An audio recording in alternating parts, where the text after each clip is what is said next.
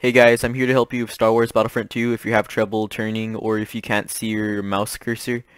For me, the problem was Discord.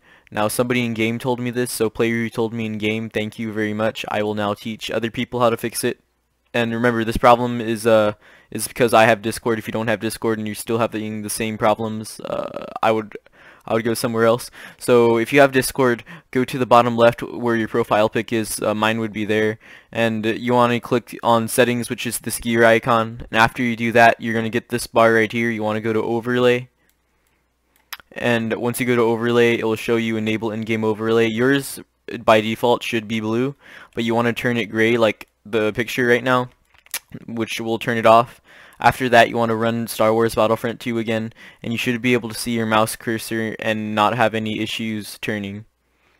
Thank you. That was the video. Hopefully it helped you. If not, I'm not sure. Best of luck. Please subscribe.